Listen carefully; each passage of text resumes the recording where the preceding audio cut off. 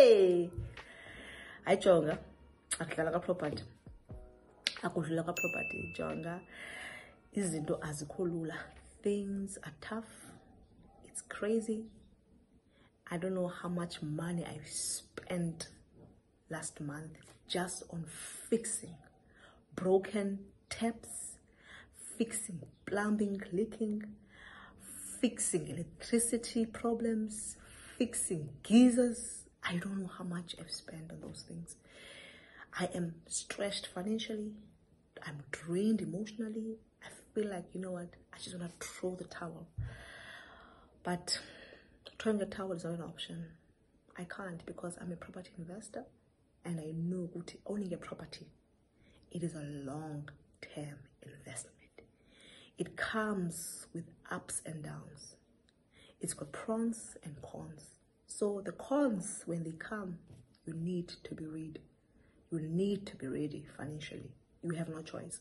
And if you don't know that being a property investor, imali is one of the things that you need to have. No property, it doesn't need money. That's not true. Property investment needs money. How are you going to fix a leaking tap if you don't have money? How are you going to paint your house if you don't have money? How are you going to fix a broken geyser if you don't have money? Do you know how much a geyser costs? Hey, so kufanele ukuthi ube nayo imali to budget for such things. So I have learned, you know, throughout this journey of property investment, that cash is king in property. It is king, guys. So every month I have to save for maintenance. And no choice, you know.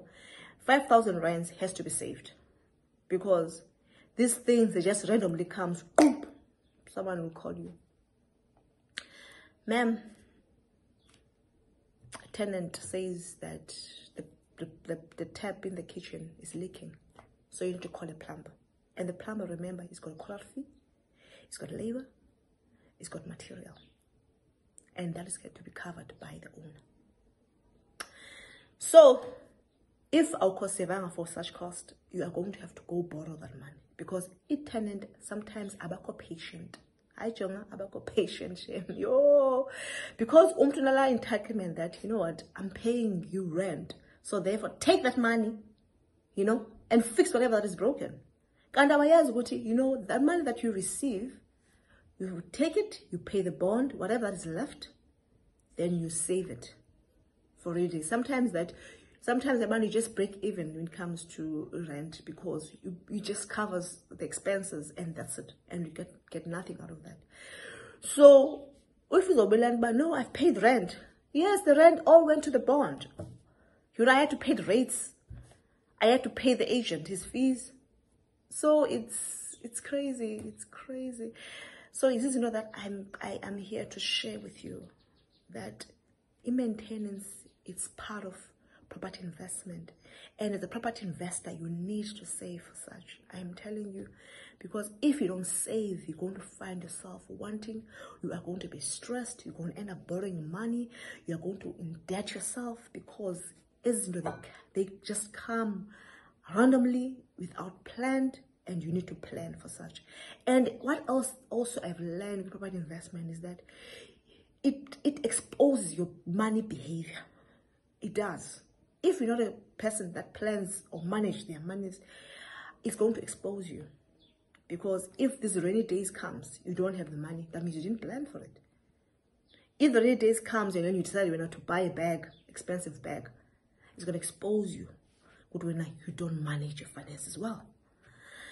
So, but again, I am here for it. I am here for it.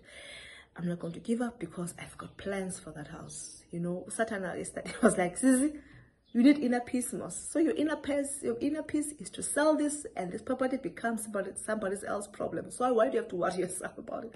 Put it in the market. In 3 months' time, you're going to make your money, and then you walk away. I'm like, no, I'm not. I've got a business plan for this property. I need to get funds so that I can build at the back and put units that I can make more money and push up the market value of the property. So selling it is not an option. So like even the new like properties, like your new developments, there will be times where you're gonna have to spend money on maintenance. There's no guarantee that because you're buying a new development property, there won't be any challenges. There will be challenges. Sometimes you'll find that the new ones have more challenges than the old ones. Because why? Developers, they cut costs when it comes to building material. Sometimes they use cheap labor, sometimes they use cheap material. So therefore you find yourself as an owner spending money on just fixing your property, whereas it's just 6 months or 3 months old. So yeah, that's my story. And guys, property investment is a long-term journey. It's a long-term investment. So when these things come, you know, don't give up, dust yourself up and face the challenge, pay what needs to be fixed, and then you move. Because at the end of the day, if we don't leave inheritance for our children, what's going to happen to them when we leave this earth? You know, because when I know, you know what makes me to sleep at night is the fact that I know my kids are covered. If I live, they will have millions that I have also covered. I have a life cover that will cover for the bond. When, you know, I die, it will be paid up and my kids, you know, will get whatever is left. So it's good.